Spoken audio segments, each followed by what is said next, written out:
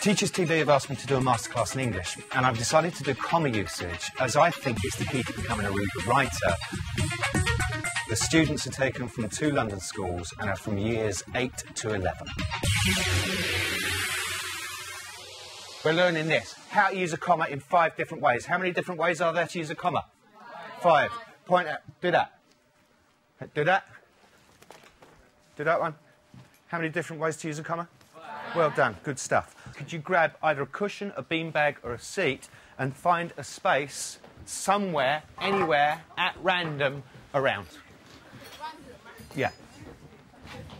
Anywhere, doesn't matter.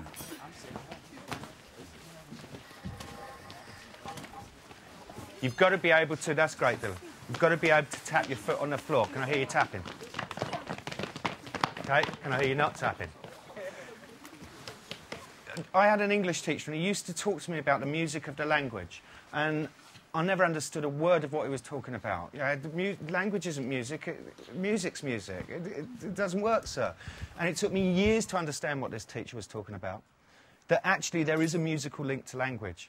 If you look at music as being both rhythm and melody, we can see that with writing, that the melody might be the words and the punctuation itself might be the rhythm. I'm going to play you a piece of music with your right foot, not your left. It's got to be your right.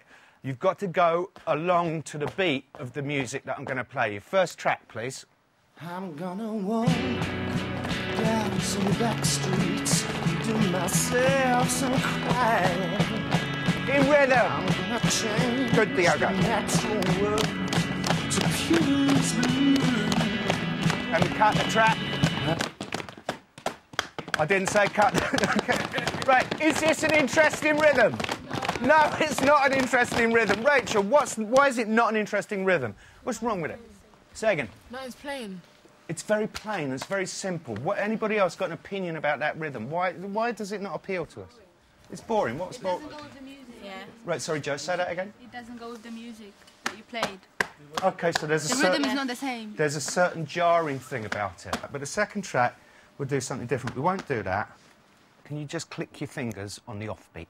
Right, can we have the second track, please? She's a media girl. She's in love when the world is shining. Such an exciting world. Got the cash, got the clouds, got the clouds. Right, stop the track. Keep clicking. What's the difference between what I'm doing and what you're doing? I'm waiting a beat, because actually the beat of that is on the offbeat. Can we hear it again? Is that possible to hear it again from the beginning? And watch what I'm doing.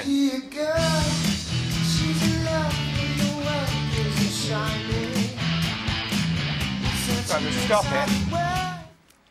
OK, Paulina at the front. Just wait a second. What were you going to say? You're taking a pause in between the... There seems to be a pause. Right, what's happening there is the beat is actually... Usually we go 1, 2, 3, 4, and it's actually on the offbeat. What do we think about that as a rhythm as opposed to the first one? The first one, you fall like easily asleep because it's boring, while the second one is faster, so you're more likely to enjoy it. Right, the tempo is different, but it's also... What did you say, Jacob? I said that it was syncopation and the chords were changing. OK, there's a more syncopated feel to it when it's on the offbeat. So the second piece of music was more interesting. Right, the third piece of music, we're just going to play the drums on the top of our leg. OK? Can we have the third piece of music, please? Go. Nothing can ever be all right tonight. And on your knee. Nothing can ever be all right. And on your shoe. And on your butt.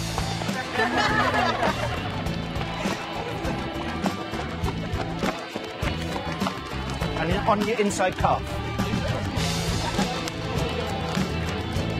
Good. OK, we'll stop it.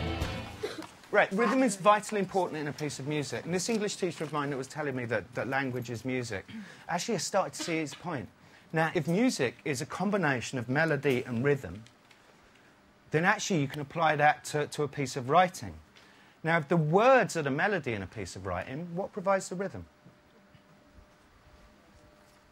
Well, yes, Jacob, sorry, mate. Punctuation. Yeah, the punctuation provides the rhythm. Now, if we think about that first track going bosh, bosh, bosh, bosh, bosh, that's a piece of writing with perhaps only full stops in it. And if we think about the second one, it was just slightly more sophisticated. That's a piece of writing with full stops and commas. Actually, the third one had loads of syncopated rhythms going, and that's a piece of writing with a full range of punctuation. Now, the issue with using a full range of punctuation is you can't use it unless you know how the things go. And the most difficult one, and it's got 5 different ways you use it, is the comma. Let's have a look at what happens when you don't have punctuation. Right, this is a Shakespeare speech without any punctuation in it. You should have the speech in your packs. Is this a dagger which I see before me, the handle towards my hand, can let me clutch thee, I have thee not, and yet I see thee still out, thou not fatal, visual, and sensible to feeling as to sight, or art thou but a dagger of the mind of false creation, proceeding from the heat of breast brain, I see thee yet in form as palpable as this, which I now draw, thou marshalest me the way I was going, and such an instrument I was to use mine eyes. As you get a point. It's, without the punctuation, there's no meaning. And punctuation came about as instructions for actors to tell them when to take a pause and how to take a pause. Diogo, could you give us your rendition of the dagger speech without any punctuation as quick as you possibly can? Superstar. In this dagger which I see before me, in the handle towards my hand, come let me declare. Let's have a look at this poem. So without punctuation, there's no meaning, there's no rhythm. And let's do something here where, if you have a look at it, where you see a comma, you do 1 clap. Where you see a full stop, 1, 2, 3, 4. Where you see a semicolon, it's 1, 2. Here we go. The stops point out with truth. The time of the pause a sentence doth require at every clause. 1, 2, 3, 4. At every comma, stop while 1 you count. A semicolon, 2 is the amount. A colon doth require the time of 3. The period 4, as learned men agree. So this is giving you direct instructions, and this may have been something that you learnt in primary school about how to use a comma. That it actually tells you to take a pause. Is that correct? It doesn't seem that punctuation should be done with counts and stuff, so it doesn't seem right. Well, it certainly doesn't seem to tell you where to put the things, because that's not how you write. You're not writing and going, oh, yeah, I'll take a pause here, and I'll put a comma. I'll take a pause here. There's actually a system of rules. Okay? And the issue that we've got in education is that these have got rules as where to put them, and nobody ever really teaches you those rules. What is the one rule of the comma that we all, pretty well all of us, learned in primary schools? Uche. You pause. Pause. Would you like to go a little bit further than that, Uche? What do you mean? Like, you don't read it as one sentence. Like, when you get to the comma, you take a breath. Is that telling you where you put them? I don't think so. Is it telling you? Is it giving you instructions as a reader or as a writer? Girls, what do you? As a reader. How can you tell that? Because when you're reading it, It's easy for it's you. how you read it, not how you write it. Yeah, so those instructions are actually correct, but they're instructions to the reader. And the issue that we sometimes teachers is we tell you these as if they're instructions to the writer. They're not. The writer needs to know exactly where you put the comma, because if the writer doesn't know the rules, the commas are going to be in the wrong places and the pauses are going to be in the wrong places, and crucially, the music is not going to work. First way to use a comma, not to create a pause. Your primary school teachers, have you taught you this? You do know it. You use a comma to separate what? Words in a list. Yeah, words in a list. Could you sit in a semicircle, please, like that?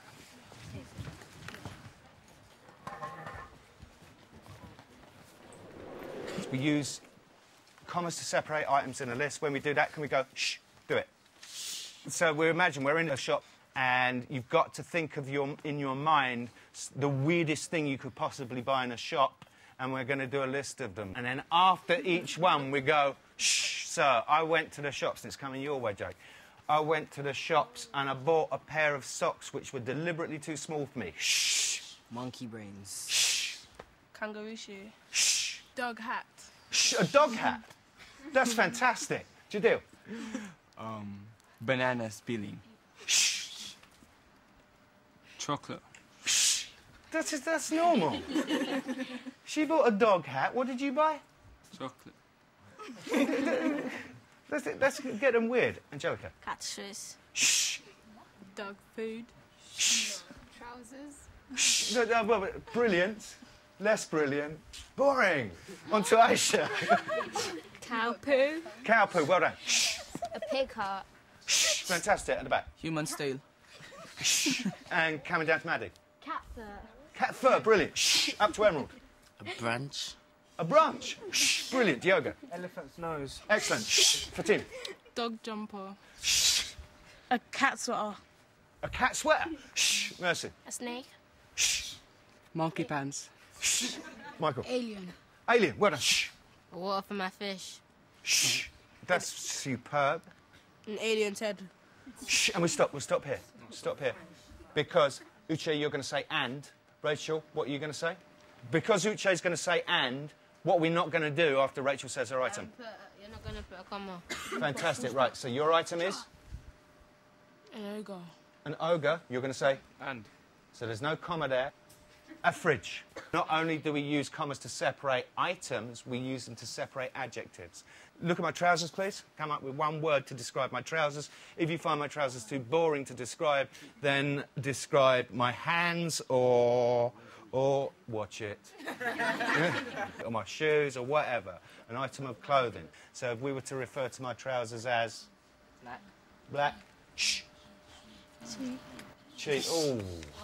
And it hurts so much more because it's the truth. Shh. Shh. Slim. Shh. Material. Shh. Long. Shh. Too small. Shh. Too short. Long, small. Joe. Short. Shh. Ugly. Shh. Scruffy. Shh. Weird. Shh. Grand. Shh. Brown. Shh. Grey. Shh. And Diogo, after you, Kane's going to say and Uche, you'll come up with the last one. Punky. Punky, lovely adjective. What do we not have? Because he's going to say and. Don't have a comma, Kane. And. Uche? It's not my turn though. I know, I deliberately skipped to you because you're asleep. Wild. And what do we end up with? Full stop. Well done. OK, second way to use a comma is to introduce direct speech. And we probably did get taught this a few years ago, but we forgot it. So if we have a look on the screen, the middle-aged school teacher stopped and said, if you notice, before you open the speech marks and you have the capital letter, there's a comma beforehand. Could you stand up, please? Find a space. Here we go. Series of actions do that. That's comma. Open speech marks. And we'll just leave it to open, OK? Capital. Text. Full stop. Close. What do we notice about the relationship between the full stop and the closing punctuation? OK, the full stop is inside the closing speech marks. OK, we'll do it again. Comma. Open. Capital. Text. Full stop. Close. Comma. Open. Capital. Text. Full stop, close. Comma, open, capital, text, full stop, close. Comma, open, capital, text, full stop, close. Right, could we take seats? Can I have 3 footballs, please? Right, series of moves with football skills to remember it. Right, the first one is the drag back. Can you stand up, Jack? Rachel, you ready? So you put your right foot on the ball, and drag back, you just drag it back. And that's the comma. OK, so for the comma, we do the drag back. What's next? Open the speech marks. So we have to, this is difficult, we have to swap feet, and we go tap, tap. And then capital up there. What's next? You've got to have some text before you have the full stop. So we run around the studio. Go! Right. And then whenever you fancy it, you put the ball down, do the full stop. And because it's a piece of direct speech, we still have to close the speech marks. What do we do? Tap it twice with what foot? No, because it's, yeah, if you think, I did it tap, tap with the left first, so we should be doing it with the left. It's with the right. Tap, tap. Uche? Let's just rehearse it down a little bit. Uche, if you come in the middle a bit more, Matt. So we practice the comma. OK. Open the speech marks. You're a little bit slower than him. Because you wasn't paying attention again. Then what do we do next? Capital letter. Capital letter. Text for run around. Anytime you like, stop and full stop. And then what do we do finally? Well done. Okay? Let's do it all together. Comma. Open speech marks. Capital. Text. Full stop. Close the speech marks. Fantastic. Well done. That's the second way of using a comma. Take seats, and I'll have one of those calls myself. Jake, can I take?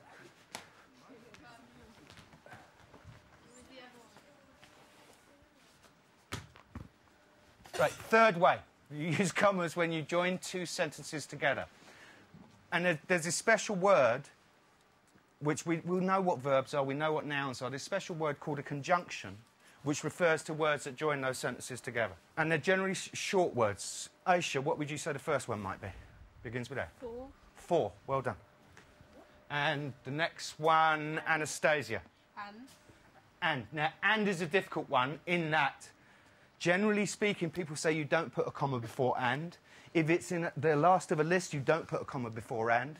If it's Tom and Jerry, or Pinky and Perky, or Dick and Dom, you don't put a comma before and. But if you're adding an additional piece of information or additional sentence to another sentence, you do. Good enough for Charles Dickens, good enough for you. What's the next one? Shout them out. No. Shout the other one out. Shout the next one out. So, generally speaking, those words are conjunctions, and we will often have a comma before them. Now, you should find around a set spoons. Could you grab a pair of spoons? You put your index finger in between them, your middle finger on top, and your thumb on the bottom. Ba ba ba da ba da. Da da da. So we join those two together. Ba ba ba da ba da ba ba ba. Fantastic, perfect. Right, I think this is the most important piece of information you don't learn at school quite often. That you use commas before conjunctions, commas before connectives and joining words. And the song is in the style of a Cockney pub singer. And you have to, in the style of a Cockney pub singer, sing it with ah at the end. So I'm going to sing it at you, and you sing it back at me with ah at the end. And then we'll bring in a ba ba ba da ba da ba ba ba. Right, we'll just do the first line. Commas before connectives ah. Perfect. The boys in green, they got it. Okay? You sing it back first and then go ba ba ba da ba da ba ba ba. Here we go. Commas before connectives ah. Commas before connectives ah. Ba ba ba da ba da. Brilliant. It is the golden rule ah. It is the golden rule ah. Ba ba da ba da. If you don't put a comma before because ah. If you don't put a comma before because ah. Then you're a blinking fool. Fantastic, well done. And the next bit of it goes. Commas before connectives are. Commas before connectives are. Can really do your nut. Can you do your nut? So slap a comma on for then and so and always before but. So slap a comma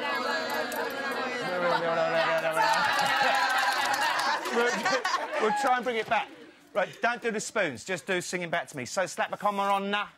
So slap a comma on na. So slap a comma on for then and so So slap a comma on before then and so slap a comma on for then and so and always before but. So slap a comma on before then and so always and before but. Fantastic over there, totally on the beat. What's the golden rule? Commas before connectives. What kind of fool are if you don't put a comma before? Blinking. Let me finish the question. What kind of fool are if you don't put a comma before whereas? Blinking. What kind of fool are if you don't put a comma before whilst? Same thing. What word must you always put a comma before?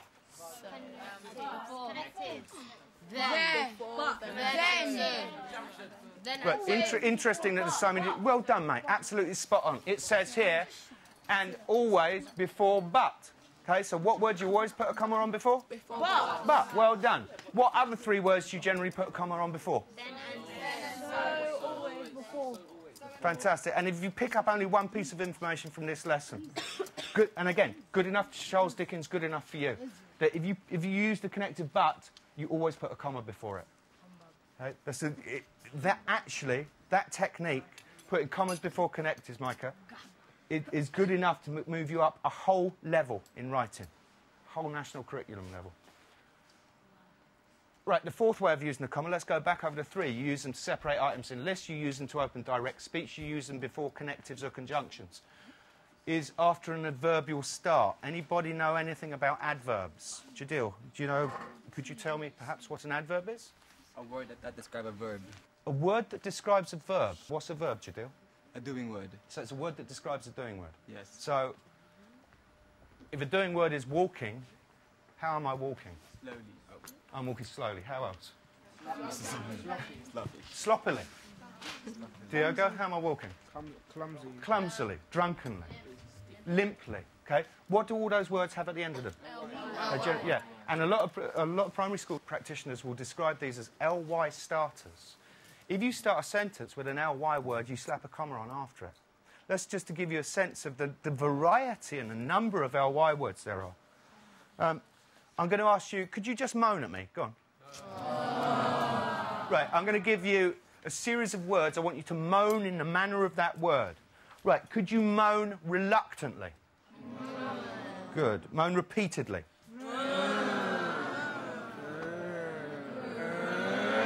Good. Moan roughly. Excellent. Moan rudely. I get the suspicion some of you are just shouting now. Moan sadly. Moan seriously.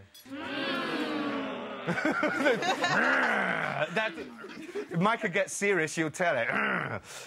Moan smoothly. Softly. Successfully. Suddenly. Tenderly. Violently. And I think we'll leave it there. If you start a sentence with any of those words, so what could you do violently? I suppose you moan. Violently, he moaned, doesn't cut it. It's violently, he moaned. Comma. And if you think about putting the comma after the adverbial start, it kind of does a James Bond thing to the sentence. Silently, he crept in is not the same as silently, he crept in. The second one's better. Interestingly, for those of you doing GCSE, however is regarded as an adverb. So if you start a sentence with however, you put a comma straight after it. And finally, this is the difficult one. I've got a very good friend, a lady called Ros Wilson, who calls this the 2-comma trick. Jacob, could you stand there? I'm just going to pass you a football. Right, this is how a sentence usually works. It runs from A to B. So, what would the sentence be, Diogo? What would this sentence be? Describe what you just saw there. A football being kicked. Give me a subject to the sentence. Who kicked the football? Subject. Mr. Beadle, right. So, Sir. Right, Jacob kicked the football to Sir. So that sentence has got a subject and an object. And it goes from A to B. Sir kicked the football to Jacob. And what does Jacob do at the end of the sentence? He puts his foot on it to show the full stop. Now, what happens... Christian, can you come and stand in the way, please?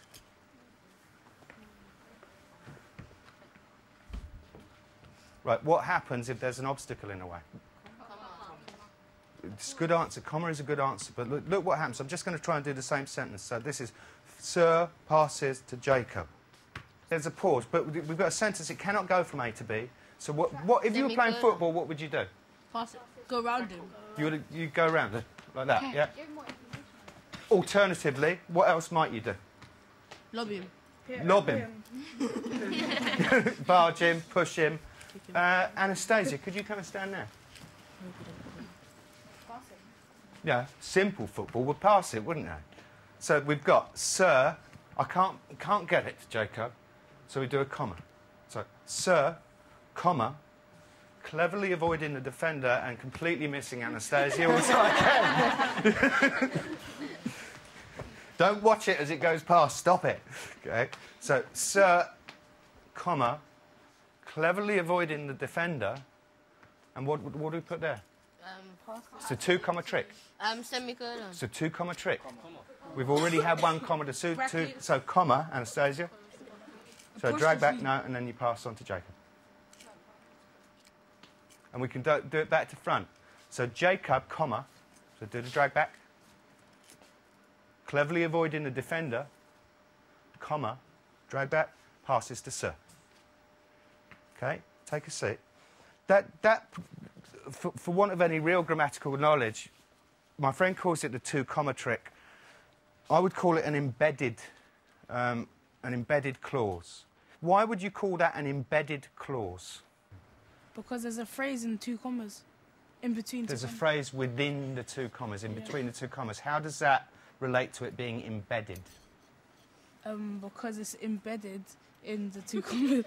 Okay, so the phrase itself is embedded in the 2 commas, or alternatively, actually, you're totally right, it's embedded within a sentence. That we had a sentence, sir passes to Jacob, and it was like that, but we put an additional piece of material into it. So it went from sir passes to Jacob to sir, cleverly avoiding the defender, and that goes in there, passes to Jacob. Right, and just to sum up, this is what we attempted to learn this lesson, whether we managed to do it or not. We were looking at using a comma in 5 different ways.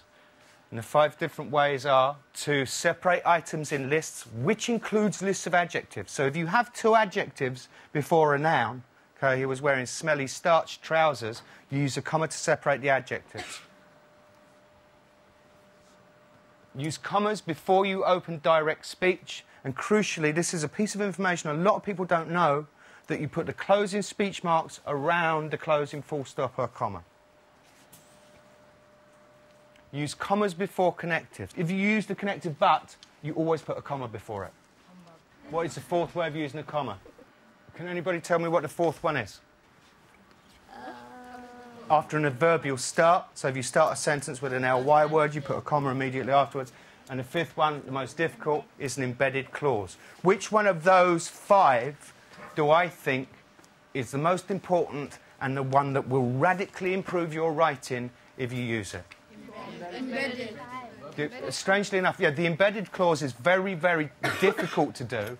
It will lift you up to being, if you use an embedded clause well, you become an A-grade writer.